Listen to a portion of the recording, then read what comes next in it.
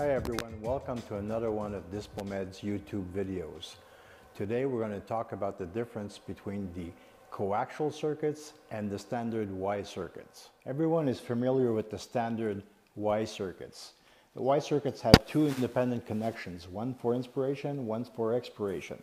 Both of them are 22 millimeter connectors. Your standard Y tube just attaches to those two connections. Around 1990, veterinarians started using a circuit called the Universal F circuit. The Universal F circuit is a circuit that is used on the human market. It consists of a tube within a tube. One connection goes to inhalation port, the other one goes to the exhalation port.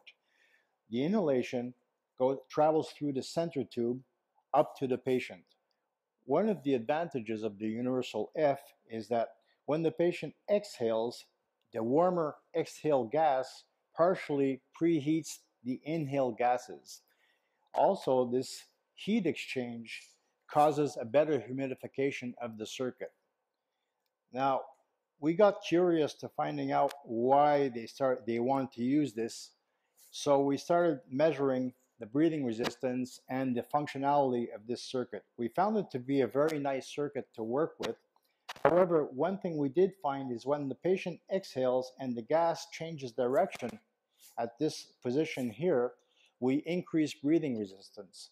So if we compare it to a Y circuit, the Universal F circuit has a much higher breathing resistance than the Y circuit.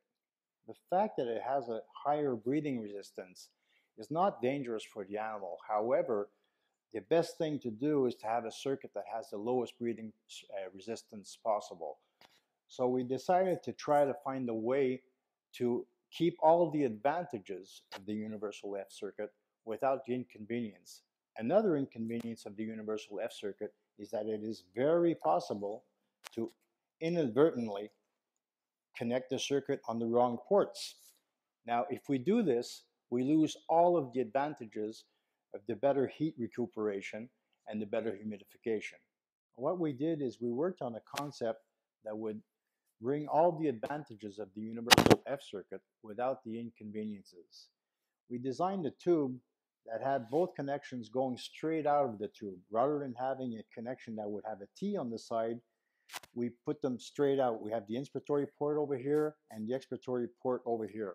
What this effectively does for us is we have the same advantages of the Universal F circuit, but we have the breathing resistance of the standard Y circuit. The other thing is it's impossible to misconnect it since there's only one connection on the machine. Inspiratory here, expiratory over here, we just slide the port onto here. This circuit is available on several of our Moduflex line of anesthesia machines. Thank you for watching another one of our YouTube Dispomed videos.